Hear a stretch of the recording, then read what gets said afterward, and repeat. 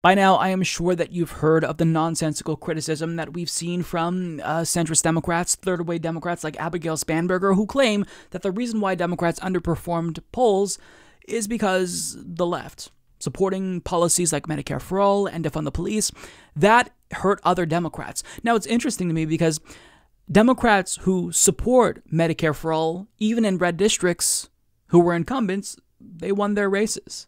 It's only the more centrist Democrats in these swing districts who had a more difficult time winning re-election. So what she's saying is absurd, and it's demonstrably untrue. And thankfully, someone who is going to be going to Congress very soon, Jamaal Bowman, was asked to respond to her comments, and he shot them down, and what he said was phenomenal. I want you to listen here. One of your new colleagues will be Abigail Spanberger. She's a moderate and a centrist from a district that President Trump had carried before. She won re-election, but a couple of her centrist friends lost, and she's not happy, and she blames progressives. Listen. Not only did we not win the Senate, but we lost House seats that we shouldn't have lost, in my opinion. Great members who were focused on the issues that matter to people and had voted on issues that matter to people. And what I expressed to my colleagues is this is a place where we need to do an after-action report about how we thought what would happen was so different from, in fact, what did happen. She says one of the problems is Democrats who push for defunding police. One of the problems is Democrats who identify as democratic socialists. Do you agree? I disagree. You have to run your race in your district in response to the needs of the people in your district. And if you're responding to their needs, and if you're building relationships and making connections and doing everything you have to do, then you should be able to win your race. This is about deep, authentic relationships. This is about transformational politics. And I disagree that someone running on a different platform hundreds of miles away is going to impact what happens in a particular race. So I disagree. I agree with the need to do a thorough analysis into why certain candidates won in particular districts and why others did not win. I think that's very important for us to become a data-driven Democratic Party. But I disagree with the notion that it's the fault of progressives, especially when you look at how much progressives organized across the country to help Joe Biden win. To organize to make sure we win the 2 Democratic Senate seats in Georgia. And so those 2 Democratic seats, the 2 seats in Georgia will decide which party controls the Senate. So we're a little TBD on that one. But in any event, it'll be narrowly divided. You've lost a little bit on the House majority. You will be a new member. And again, congratulations. But Nancy Pelosi, if she's reelected as Speaker, which we assume, will have a smaller majority. So when Joe Biden meets with you all in January and says, look, thank you, number one, we share goals, but we have to trim our sails a little bit. We can't sell Medicare for all. He wasn't for it anyway. We're going to try to do a modest build on Obamacare. We can't do as much as you would like to do, as fast as you would like to do it on climate change. We have to trim our sails there. Are you going to say, I get the math, or are you going to say, no, Mr. President, you won, push it, be bolder?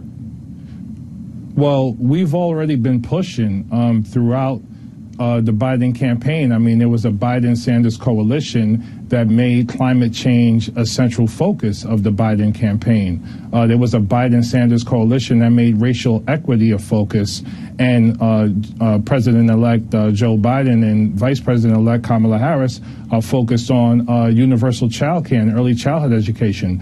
So we have already begun to work in collaboration with the White House to make sure our progressive policies are on the agenda. And we will continue to work in collaboration with the White House and our colleagues in Congress. We have to. That is our mandate from the American people. The American people support Medicare for all in overwhelming numbers. The American people support a reallocation of resources from how we look at public safety now, which is additional police, to how we should look at public safety, which is food security, housing security, job programs, and fully funding education. So we're going to continue to have these conversations around the Thanksgiving table, as you mentioned, because we have to be responsive to the American people and the American people who came out for Joe Biden and pushed him over the top in Detroit, in Philadelphia, in Milwaukee, and Atlanta. These are majority urban centers of color. They came out and helped Joe Biden win this election, so we have to be responsive to their... That's great, and I'm really excited to see what he does in Congress. I don't agree with him on everything. I think when it comes to Israel-Palestine, I mean, we're going to have to push him on that issue. But most issues, economic issues, when it comes to healthcare, he's a progressive, and I think that he's going to be impressive there. It's just a matter of whether or not he'll challenge party leadership. But he basically rejects this premise that leftists are to blame, because to accept that notion, to accept what Abigail Spanberger is saying, you know, what someone does in one district has to have an impact on another district. And for her to accept that, she has to accept previous attacks on centrist Democrats that Republicans have used, like Nancy Pelosi. Not even, you know, former attacks this cycle.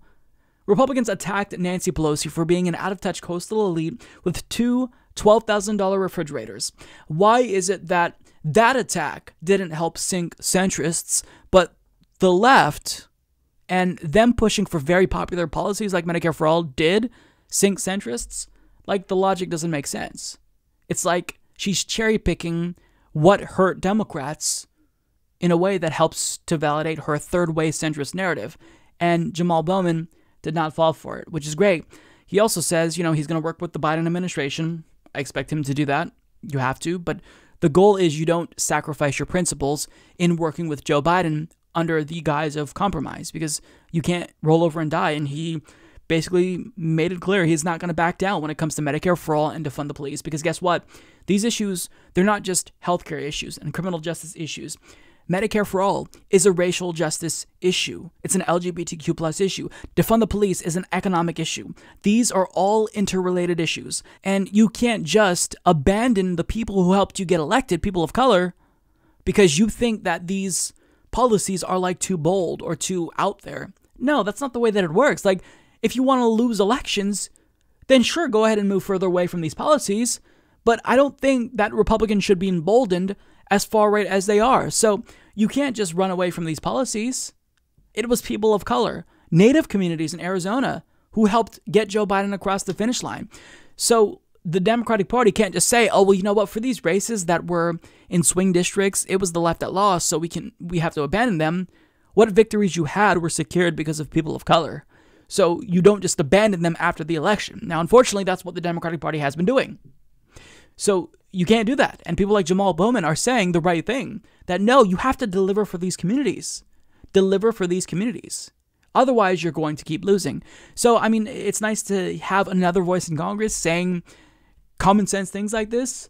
And I hope that most people don't take what Abigail Spanberger says seriously, because this is a corporate-backed third-way Democrat who would rather probably be an opposition candidate, because you know, she doesn't want to deliver. If Democrats had control of all branches of government, individuals like Jim Clyburn and Abigail Spanberger, they would actually have to deliver. And they know that their policies are unpopular. And they know that if they actually want to appease the base, they would have to pass policies like Medicare for All.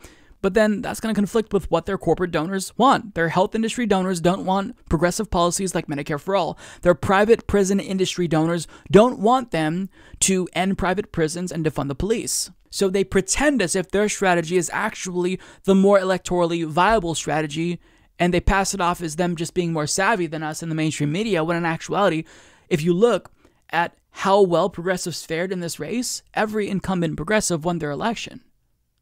So I think that, you know, what they're saying, it's demonstrably untrue, and the quicker we get more voices like Jamaal Bowman in Congress, the better off we will all be.